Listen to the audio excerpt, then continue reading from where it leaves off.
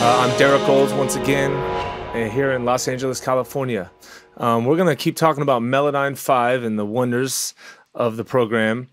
In the other session we talked about tips and tricks and things like that based on some a session that I'm working on. Now we're actually going to spend the next 30 minutes talking about actually tuning a vocal project. We're going to take some vocals I tracked earlier and just start working through it. You'll find as you use Melodyne more and more that there's a certain order of operations that you can do, and if you stick to it, you're going to get much more professional results. And that's really what we're going to be going through one by one today. If you're not doing it in the correct order, you're kind of shooting yourself in the foot half the time by cutting things up before you time them and this and that. It can get really complicated really quick. So there's also a lot of new things in the latest version of Melodyne that have sped me up personally by 35–40% on every project. It's awesome. I'm actually getting more sleep now, which is very rare. So I'll show you some of those tricks and things like that. So real quick, let's just listen to the project we're going to be working on here. It's called My Only. It's a song I've been finishing up.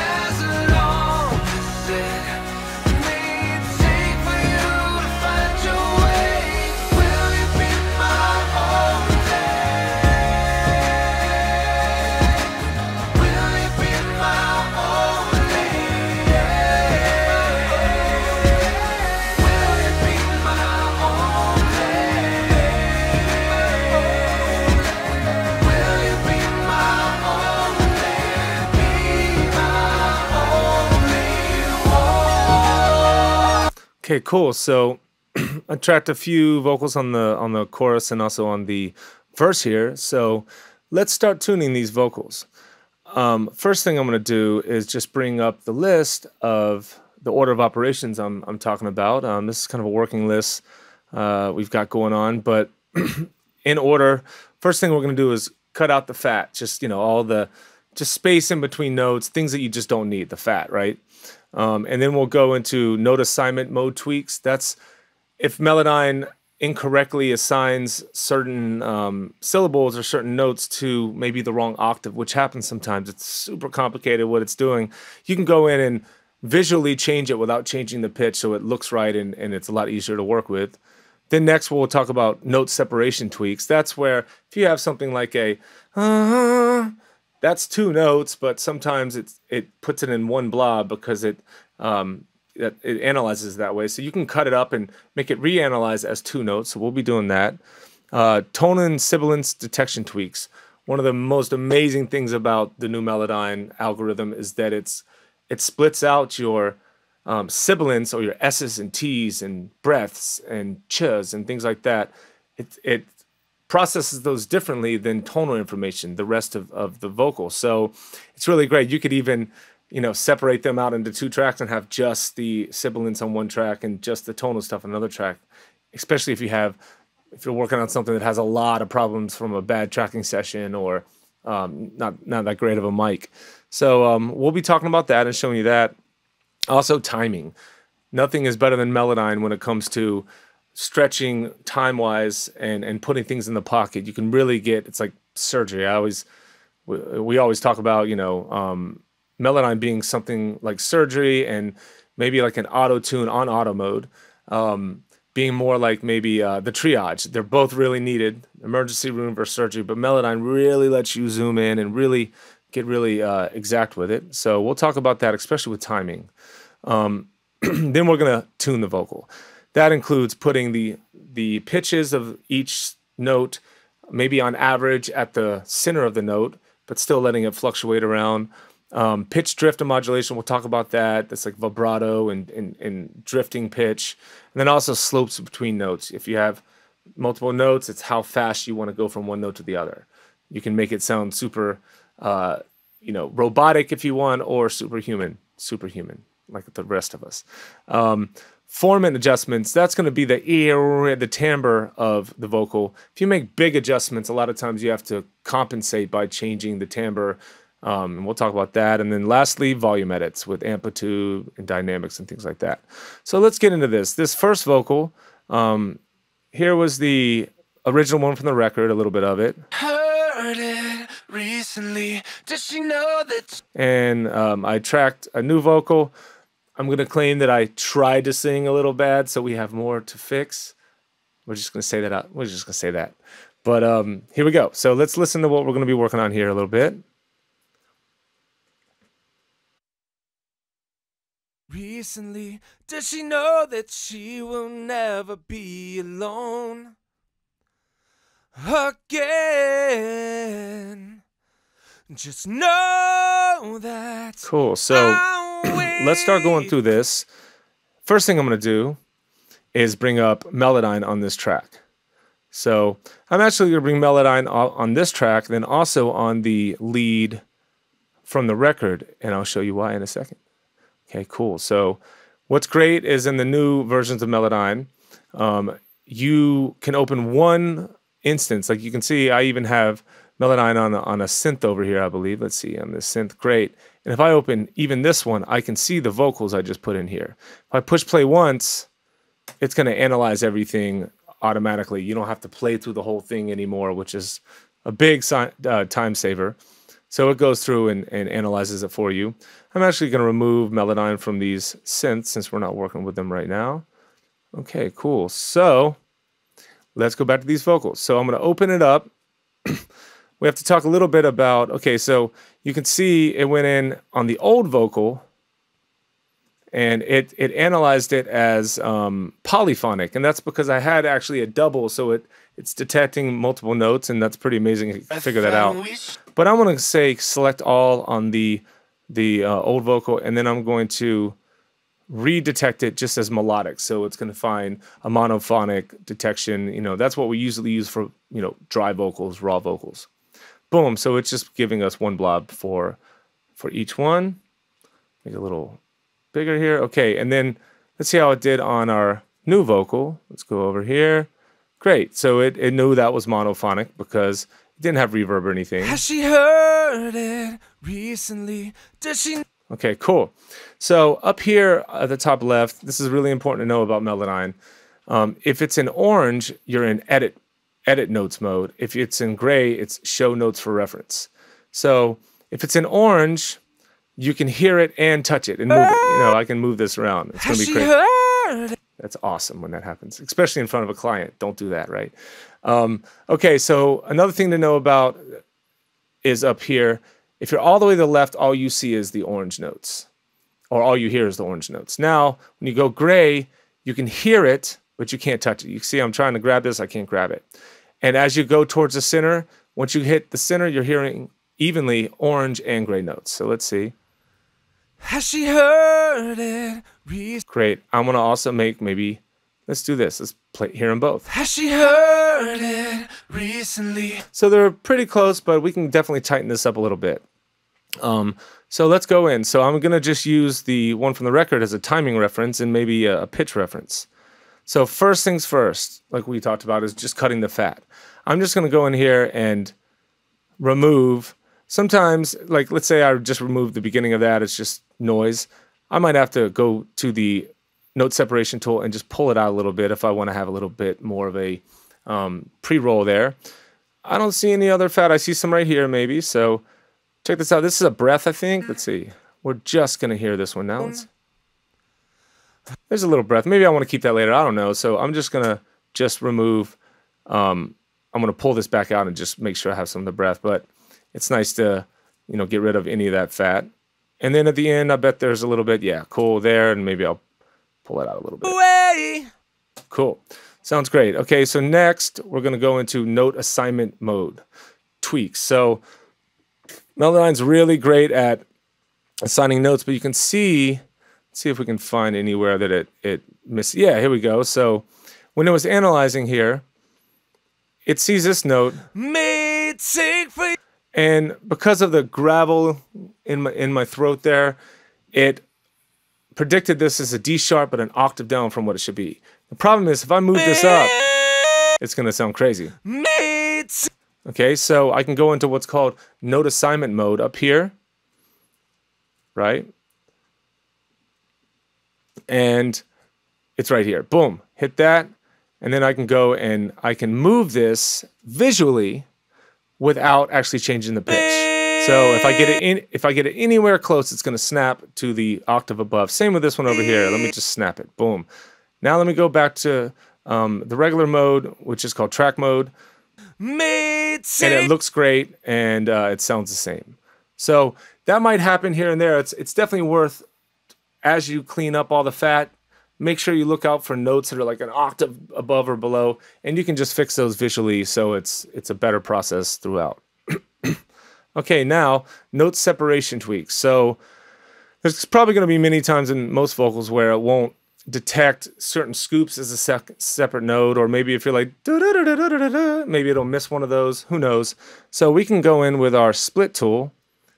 I'm just 2-finger clicking on my laptop, or right click to bring up my tools here, or the same ones up here. So I'm gonna go to my note separation tool, and has she heard? Has she heard? That's 3 notes. I'm gonna cut this one right here. You'll see that it's now reanalyzing. Basically what Melodyne does per blob, so let's say from here to here, this is one blob, there's a pitch line that's the exact pitch that you're hearing. So it's moving along with a pitch. Where it puts the center of the blob, you see this blob is a little sharp above D sharp on average. The center of the blob is the average of the whole pitch line throughout the whole blob. So what that means, a way to really work fast in Melodyne, if I just go to my normal tool and double click, it's going to put the average of the whole blob at the center of the note. In pop music, usually most singers are going at least, even if they're doing vibrato and acrobatics within a note, they want the average of the note usually to be around center. So some people really like to start with things centered. It's up to you. You can use this as heavy-handed as you want or as light as you want. It's a creative decision per artist, really. So cool. Okay, so that looks like 2 notes. Here's cool. I'm gonna split that. What I find is if there's a slope like this, if there's 2 notes, usually not right at the top, but a little bit, maybe 20, 25% near the top is a good place to cut in a scoop. You know, you can kind of cut anywhere, but what really matters is this note. How we got there is not nearly as important. There are some genres like country music that you don't really want to mess with those scoops, because if you do, then it's like not country anymore. So let's keep going a little bit more. So recently, so that's 2 notes, and this looks like 1. And then cool, that's actually 2. So I'm gonna split it up. Never. Oh, even though I got no, I'm gonna treat that as 2 notes. Why not? Let's see. Here's an alone. So maybe I'll cut it right there. Boom. Again. Cool. Those are all 1s. This scoop. No. I'm gonna leave it. Melodyne's new algorithm knows not to mess with this scoop, even if you tune the whole thing. No. It's a big change in the new Melodyne, and it's sped me up again tremendously to be able to do that kind of stuff. It's doing some of the work for you now. Cool. So there we go. And then boom. Let's see anything else. That looks like another note. Great. Take for you to find your way. Cool. All right. So I've separated out all the note adjustments. Now tonal versus sibilance detection. This is awesome. So in the new Melodyne, if you look at these, take for you to find your way. So anything that's not tonal, so that's sibilance information, S's, T's, breaths, ch's, things like that. They have these vertical lines in them. That means that Melodyne's not going to touch them. If I move this note, wherever I want to move, if I want to move this note, it's not going to try and pitch S's. That was a big problem before. We used to have to literally go in and cut out every single S and T in Melodyne. It took forever. That's what sped, everyone up so much. Another really cool thing is if you stretch a note, I'm going to hold down Option towards the edge of any blob, and you can stretch. You see it's not stretching the S's. Or I think that's a T. It's not stretching that, because even if I say may take or may take, the T is pretty much the same amount. We don't elongate our S's and T's just because we're elongating a note as humans usually. So Melodyne knows that, so it's keeping that away. There's ways to override that if you need to also. Okay, so this mic's a little bit, S-y. Has she heard it recently? That sounds pretty good, actually. Sounds really good. But let's say we can go into each note and adjust it or do it globally. So let's say we just want to like DS the whole thing a little bit. We have a really bright mic. Maybe we need to do the whole thing. We can Command All, Select All, and then go up here to this new Sibilance Balance tool. And you'll see if you pull down, it removes the sibilant stuff. So let's hear it. Has she heard it? Or if you go up, it leaves just the sibilants. Super powerful. It's great to maybe even isolate those if you really need to do surgery. So, but in our case, maybe we'll just go and just bring all the S's and T's and stuff, sibilant stuff, a little bit down. So we just did that. Has she heard recently? Does she know? This will allow it. What I find is in Melodyne, I like to DS a little too much, because then once I get into Pro Tools or Logic, whatever I'm Studio One, whatever I'm mixing in, once you start compressing and exciting a vocal, modern day, we compress the heck out of a vocal. S's and T's and stuff come up in volume. So if you Melodyne the raw and have it a little too much, once you throw that compression on, it'll be in that sweet spot, and you can learn to really edit very quickly that way. Things get more standardized. So we fixed some of the S. You could also just go in and say, you know what, this one note, maybe that should be lower. There, we can just do one. You can see it's just adjusting the relative difference between sibilants versus tonal. So cool, we did that. Now let's get into timing adjustments. Melodyne, again, is king and queen to me at time adjustments. Everyone knows this algorithm sounds as good, if not better, than anything in the world. So what you can do, the easiest way to time things, there's a bunch of timing tools in Melodyne, but really just if you go to the edge of a blob, you can hold down Option or Alt, I believe, on Windows, and you can time stretch. Has she heard it? So you can do magic with this, obviously. There's nothing that ruins a vocal performance more than timing. I think, it's even more important than pitch, unless it's really bad. But timing, if you've got somebody that's not in the pocket, it just doesn't feel pro. If you put them in the pocket, it can just bring that vocal to life, and the whole record really starts to move. People start moving together. So let's do some timing. Now I'm going to use the lead vocal from the studio as a reference, and because I can just put it in gray, I literally can just visually let that show me what I'm looking at. So I'm even going to maybe hear both of them as I do it. Has she heard?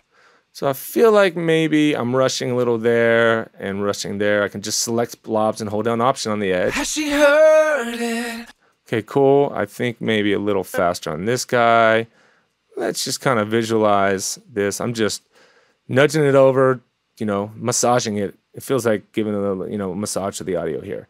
So I think this one needs to be a little sooner. Has she heard it recently? Does she know that she will never be? Okay, so like this never seems behind. So. She will never.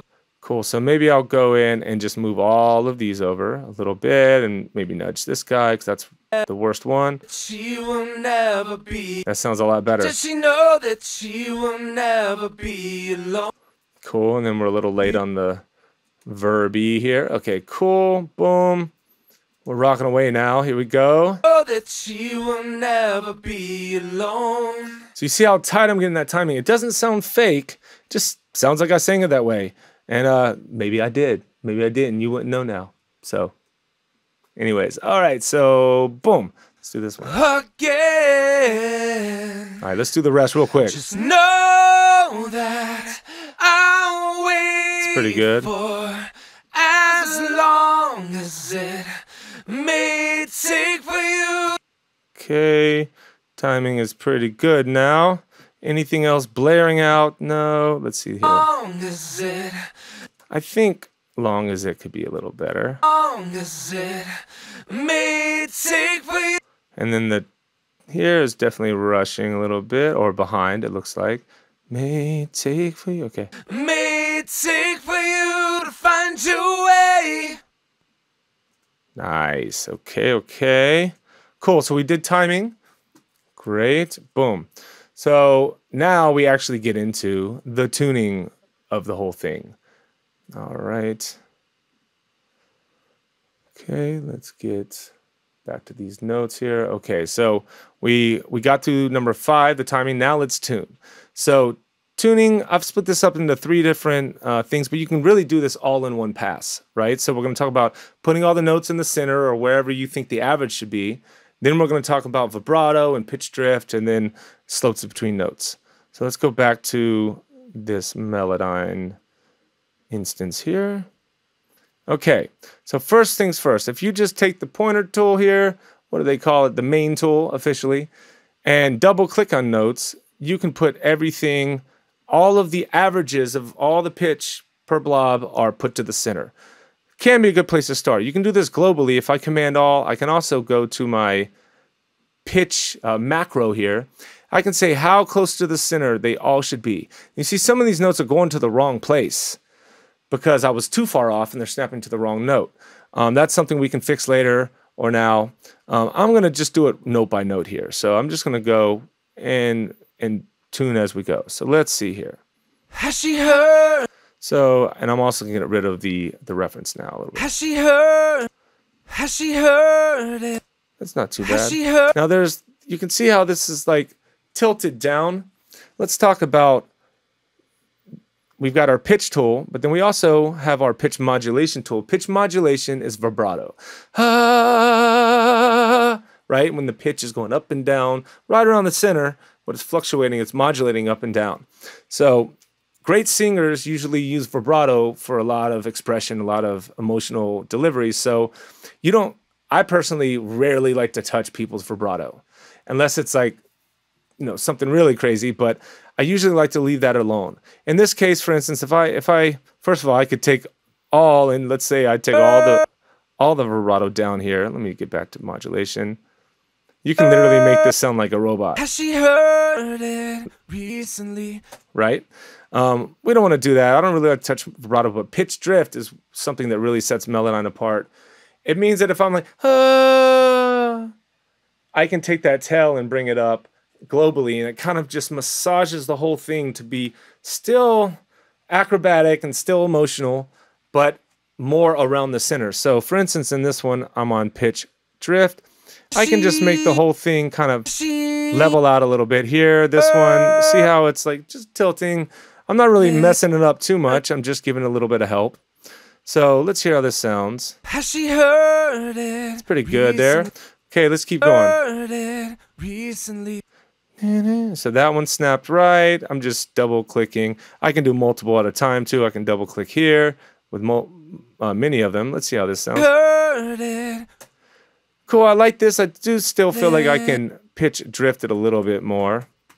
Okay, let's pitch drift. Boom. Okay, cool. And then there's another concept. It's called, I call it slopes between notes. So if you just go to the main tool, you get these yellow or orange slopes here. This is how quickly you're going to transition from one note to the next. If it's super straight up, that's going to sound like a robot. The more you tilt it, and you can make it smoother. So that also applies between 2 notes that are next to each other. I didn't know this for years, but this has really helped me out lately. You can bring that thing up and smooth out even the transition between 2 of the same note. Super valuable. Let's hear it. Has she heard it recently? Does she know? Recently. And I think I need to time this a little more. It seems like recently. There, that sounds better. Great, and we're gonna keep going. We could mess with this a little bit, a little on the transition, maybe some slope there. And as we go through, I'm gonna do something more global. Let me double click on all these and let's see where we get. Go back to my pitch tool. Boom. All right, let's hear and see. Does she know? This is does she. She, Let me pitch drift that down and maybe make the slope a little better. does she know that she will never? Oh, that. She, Cool. Cool. So we're just kind of massaging things around here. I would like to maybe get rid of that a little bit and definitely do some drift. Cool. Does she know that she will never be? Will never. Cool. Let me maybe. I'm gonna nudge this down a little bit just to help it out. She will never be alone. Nice. Okay, that's sounding better. Don't be afraid to like. If it's not in the center and you don't want to fix it that much, you can always just nudge it down. I'm just holding down Option. That takes it off the grid.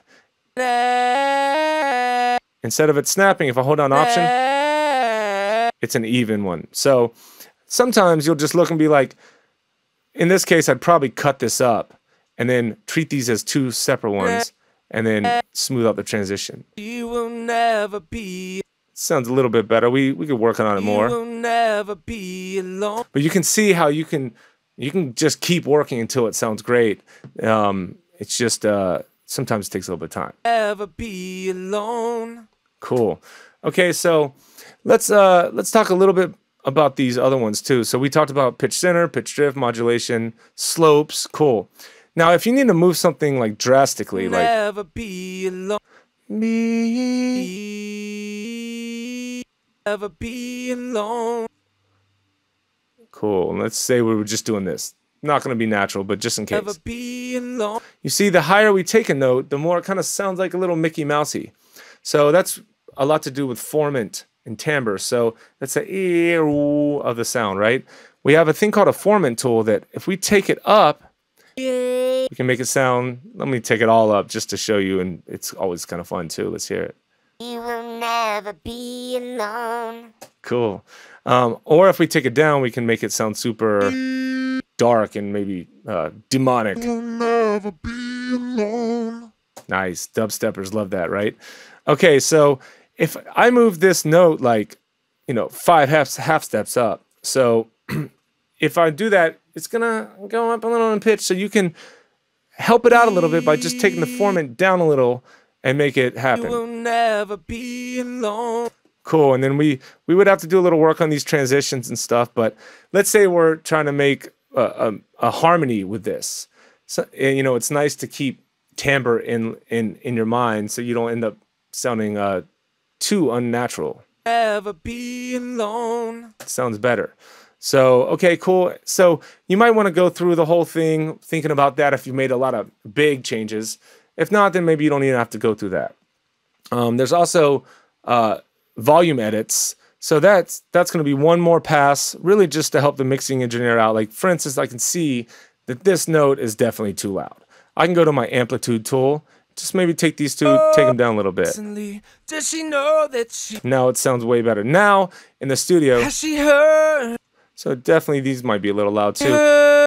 In the studio, or when you're mixing, your compressors are going to have to work really, really hard if you've got notes that are really loud and really soft, and you're going to have to use compression or clip gain. Why not just do it right here? You have it, you can see it, it's so easy. The height of each blob, it's not the volume, it's the amplitude, it's the energy of the blob. So if all the blobs are around the same height, you're going to end up with a much more consistent vocal. Then your compressors can be used for what they should be used for, just kind of keep it in a box and keep it steady instead of fixing problems. So we would go through the whole thing.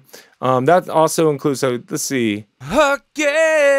So this one I definitely think is too loud. And then as we get into these top notes, know that I'd probably go to each one of these and give it a little love to help it out a little bit. So you can see by the end, by the time the vocal's out of Melodyne, it's been de-essed, it's been tuned, it's been timed, it's been somewhat, dynamic range has been fixed, like compression, your formant has been worked on. So by the time it hit Pro Tools, Logic, Studio One, whatever you're mixing in, it already sounds pretty awesome. And then most likely a preset chain will get you 80% in your mix, and you keep going. So use Melodyne for that. I hope you guys enjoyed that. I know it was kind of quick. Let me put this up again. If you want to maybe take a screenshot of this, this is definitely an order that's worked for me for years. So try it out and enjoy the rest of IMSTA 2021. Thanks so much. I'm Derek Olds. I'll see you guys again.